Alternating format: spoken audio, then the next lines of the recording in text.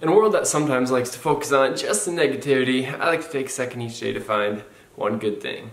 Today's good thing, getting in the car with strangers. Yesterday I finally sold my car. I think it was like 2 months ago that I made a video about trying to sell my car and the struggles of it. And I sold it for about half the price I wanted to, but I finally sold it.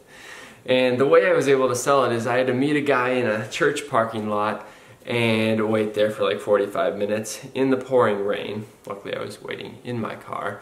But once I sold it, I no longer had that car and he drove off with it.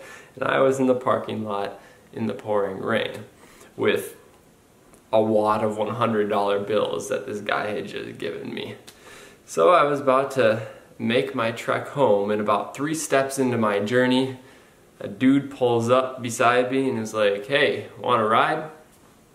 And my initial reaction was like, no, don't get into a car with strangers. My mommy always told me not to get in a car with strangers. And so of course my response was, yeah, sure, I'll get in the car. I'm only a couple blocks away. So I hop in and we make some small talk. He was just coming from church and he's like, "Where do you live?" And I told him where I lived and he dropped me off and everything was great. I shook his hand, thanked him, didn't even know his name.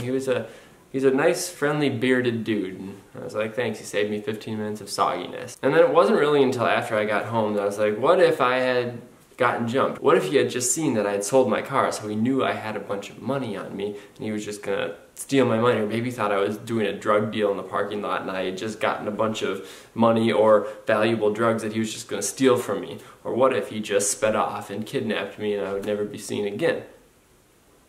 But none of that actually happened, because humanity is actually good most of the time. So shout out to nameless bearded dude who just decided to pick me up and give me a ride. He didn't know me. I could have been a serial killer for all he knew, but I wasn't. So that's today's one good thing. If you can think of any other one good things, leave a comment below or send me an email at the link in the description.